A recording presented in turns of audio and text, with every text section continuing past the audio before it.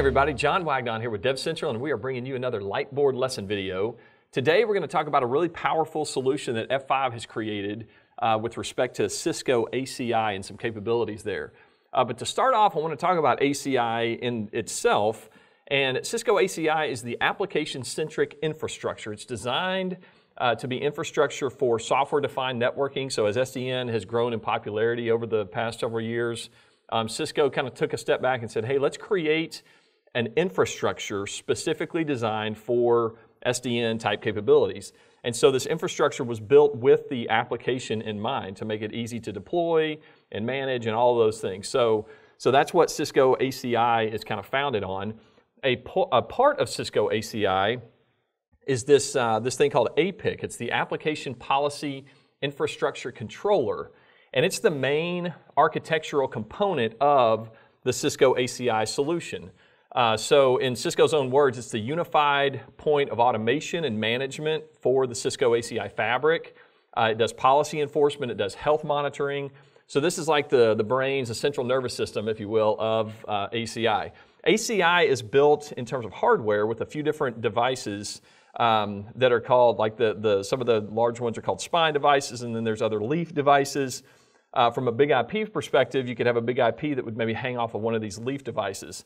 So just from an architectural perspective, that may be what it would look like. The thing that we wanted to highlight today, though, is with the ACI and all that in mind, F5 has created this F5 ACI ServiceCenter app. And the F5 ServiceCenter app can be downloaded from the Cisco ACI App Center itself, and it runs natively in APIC. So you install it in APIC, you enable it there, and then so this app actually runs inside of APIC. There are three main capabilities that I wanted to talk about that this app, this ACI Service Center app, gives you. And the first one is visibility. So I'm just going to write these up here. So visibility is the first one we'll talk about today. From a visibility perspective, you have, like on one side, you've got ACI, and then over here you've got BIG-IP. And in the ACI, you're going to have different components. You're going to have things like a tenant. You're going to have an app profile. So app profile, it's a P right there. And then also an endpoint group or just endpoint, and you would have like members of that. So on the ACI side, you're going to have those things. On the BIG-IP side, if you've been around BIG-IP at all, you understand that there's like VIP with like a port number. You have things like pools. You have nodes, those kind of thing. And then you have the ACI Service Center app here in the middle. And again, from a visibility perspective, what the app is going to be able to do is it's going to be able to discover like a pool or a node, let's say on the BIG-IP, and then map that back or have visibility back to what components of the ACI fabric those are mapped to, as it were. So, for example, if you have a node on BIG-IP, the question is, what EPG member does that map to? And then what app profile is that a part of? And then what app or what tenant is that on?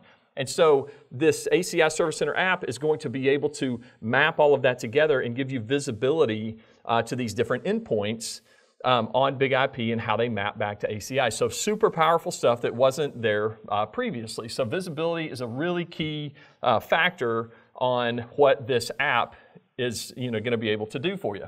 Another one that it allows for is network stitching. So I'll say stitching here.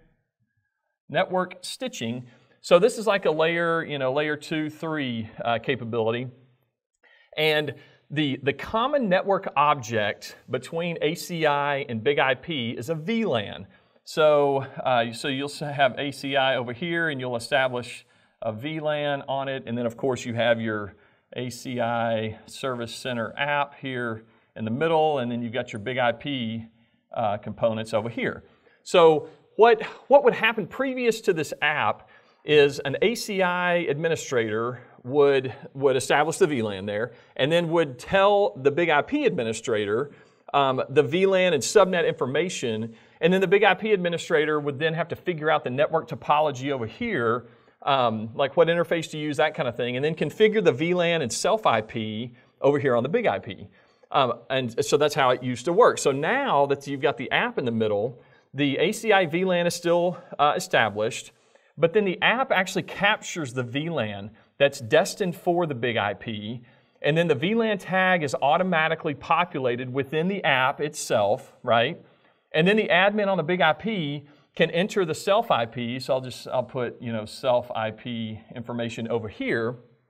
Can enter that using the app, and then the configuration is pushed from ACI over to BIG-IP, so or from APIC to BIG-IP, I should say. So this app is able to discover and stitch together, as it were, the networking components that would be there between ACI and BIG-IP. So very powerful stuff. This is also supported, by the way, on all the different form factors, or on several form factors, VCMP, VE, and then the hardware appliance itself. So this network stitching capability is there on all the different form factors. So that's a really powerful solution as well. And then the last one I was going to talk about is deals with app services. So app services, there's that. App services uses, the app itself uses an AS3 declarative API.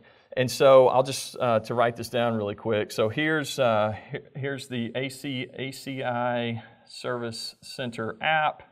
And so an AS3 declarative API, you can use that on the app itself.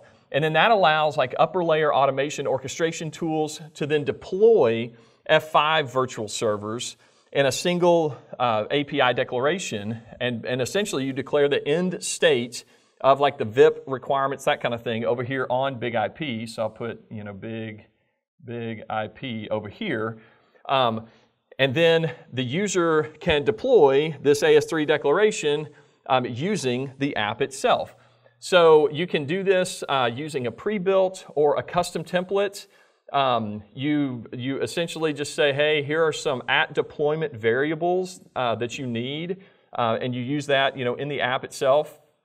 And then the AS3 declaration is run, and then the application is built out over here on BIG-IP. A couple of things that this allows you to do is lock in features that you would want to set, maybe as an administrator, different security requirements that you would want to have as part of your template here for your declaration, and then you can lock those in. So as you start to deploy this out with these tools, then that's a really powerful solution as well. Another thing that you can do on this is once you use this AS3 declaration to build out the application, then once it's built out, then you can come back up here, frankly, back to the visibility part, and you can have visibility again over, hey, this BIG-IP just had virtual server of this. Maybe you've set up profiles or iRules or whatever it is as part of your declaration.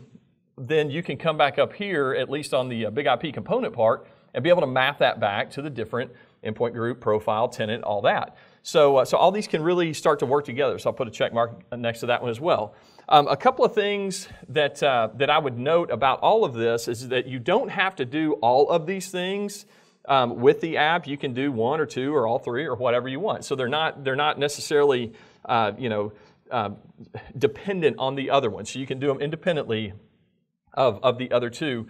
Also, the app itself is stateful. So it keeps a database of the BIG-IP state. So you can log off and log back on. Nothing is lost. It also keeps information on the network configuration itself. So that's a really powerful thing. This is supported on greenfield and brownfield deployments. Another thing is you can actually delete the app or remove the BIG-IP from the inventory, and it won't impact the ACI or the BIG-IP configuration. So you can just add it back in, and then the auto discovery happens again, and everything gets built back again. So that's a really powerful thing. The app itself is supported by F5, so that's a good thing to know as well.